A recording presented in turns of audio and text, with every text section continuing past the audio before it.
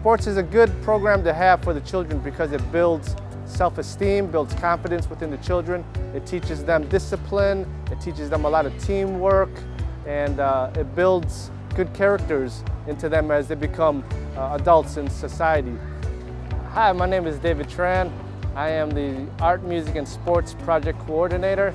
The foundation's been established since 1991. We work with disadvantaged children. A lot of our children are working children. They work on the streets or they work in various avenues with the families. And what we provide here is free education and free medical assistance for the children in various departments. There's been a lot of changes since the sports program opened up. And currently we offer taekwondo, swimming, and we used to offer badminton and football. We chose those sports because taekwondo is it's a martial arts and it's very popular in Asian countries.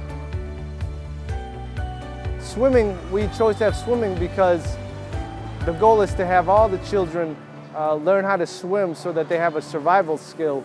Well, through the sports program, we want to teach the children about healthy living, nutrition, and taking care of themselves mentally and physically.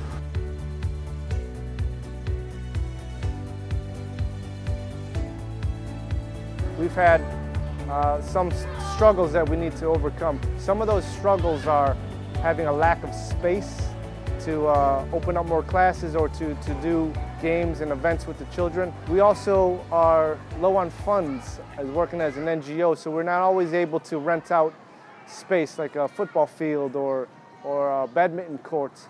Transportation is another thing because sometimes we don't have the facilities to take them out to the badminton courts.